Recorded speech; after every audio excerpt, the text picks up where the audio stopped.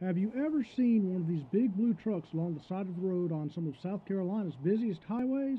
Brian O'Kane is the last original member of the Knights in Blue Armor.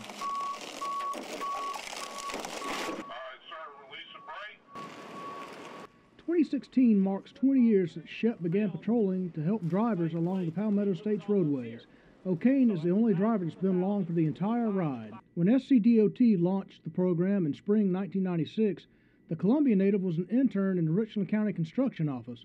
When he heard about the new program, he wanted to jump in, and for 2 decades he stuck with it. Within about 30 minutes of our trip, which began at about 3:30 on a Monday afternoon along I-126 and I-20 in Columbia, we found a man and his daughter on their way to dance practice. Their tire had gone flat at the intersection of SC-277 and I-20, a very dangerous place for a disabled car. O'Kane's first task is to make sure everyone in the vehicle is safe. Since neither occupant is injured, he asked the father to back his car to a safer area along the highway's shoulder. What I'm going to do is I'm going to back my truck up just a little bit, and I'm going to let you back up a little bit to get over where just basically those 2 tires over there are still on the asphalt. Once the car is a safe distance away from the highway, O'Kane goes to work changing the tires as if he were a one-man NASCAR pit crew.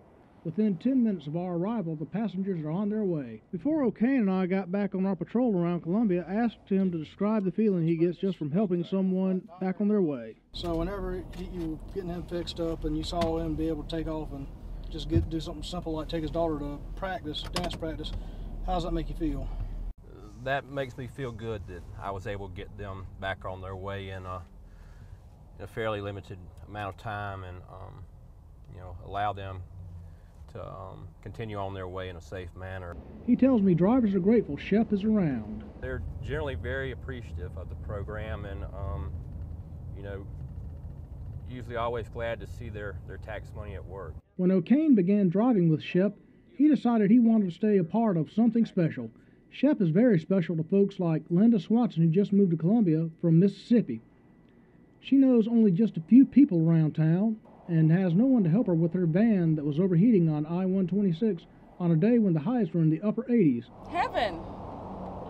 It's just heaven. I was actually surprised. I didn't know you guys just stop and help anybody. Like he's done so many times before, O'Kane got her car filled with emergency coolant to let the van's engine cool enough until she could move it safely out of harm's way.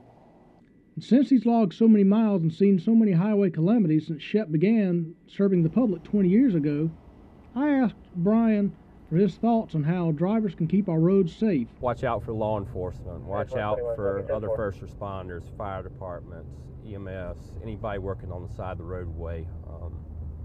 They all have families and want to go home after their shift. I also asked O'Kane to tell me about the success of the program of which he made his career. I knew whenever I started with Department of Transportation, I wanted to commit to it and make a career out of it. So yes, that was my goal.